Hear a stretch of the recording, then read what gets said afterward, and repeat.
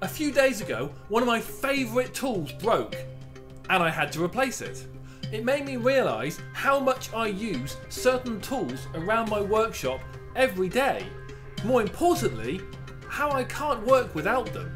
In this video, I'll list my favourite top 5 tools that probably aren't top of your list, but should be.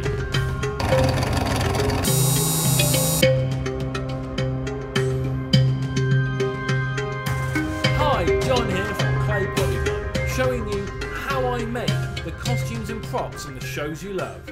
If you're new, please consider subscribing.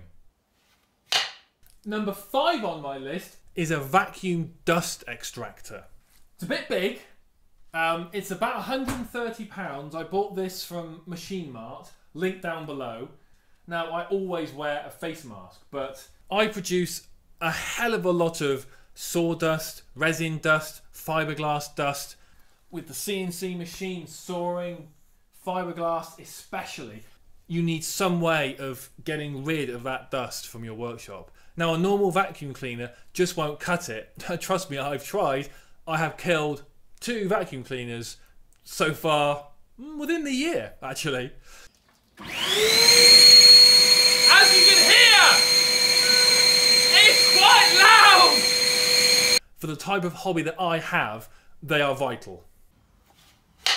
Number 4 are these guys. Quick release or quick grip clamps. Bit of a mouthful. I've got various different sizes, large, medium. I've got some really small ones over there. They have a release there that means you can slide them up and down, and a pump action to quickly hold 2 things together. I love these things. These are what actually broke, which made me do this video. These actually have some added benefits over my other ones. You can easily take the top off so you can get it through holes or tight spaces before you can pop it back on to clamp something. I'm kind of glad I had to buy new ones because my old ones were getting a bit... I've had to repair them a few times, let's leave it at that. But yeah, so quick release clamps, massively useful. Number 3 is the mixing pot.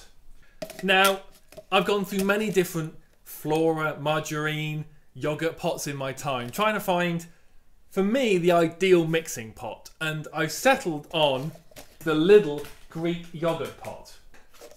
It's a great, I've got loads of them as you can see. It's a great size, it's a great depth, it's got a carrying handle, they're cheap. I go through a lot of them, and they are the ideal mixing pot for resins, silicons, dyes, you name it. I quite often mould things in them because they've got a nice flat bottom. They are fantastic. And again, every workshop should have a stack in the corner to use every day. Number 2 is, well, disposable gloves. I've got boxes of these around my workshop over there, and I just can't live without disposable gloves. I go through dozens of these.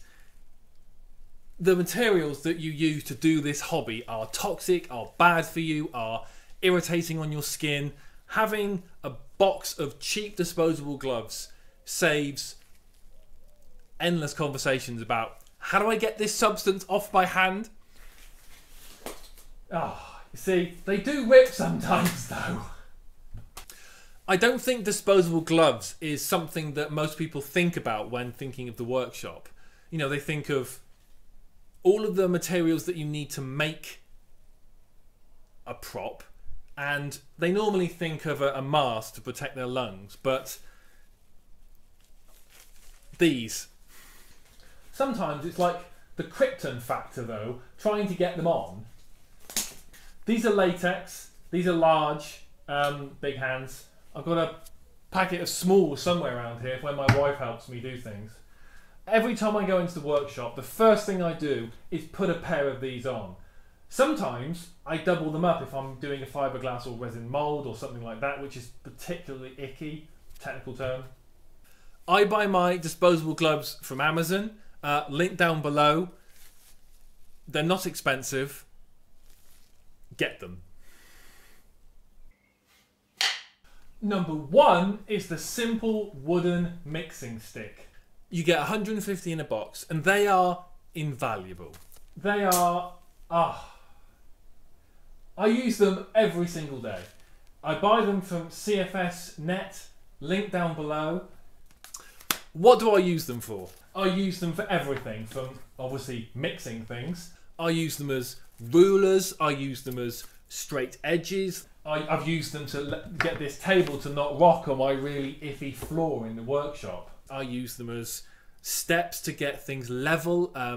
I use them as wedges, both as a whole, in half that way, or in half that way. That is especially good for getting tiny amounts of dye out of silicon dye tubes and everything. I use them as note takers sometimes. I use them everywhere in my workshop. It's impossible, off the top of my head now, I can't list the 1,000,001 uses I use them for. Every workshop needs to have a couple of boxes of wooden mixing sticks in the corner that you can call upon to do anything. Thanks for watching, and I'll see you soon.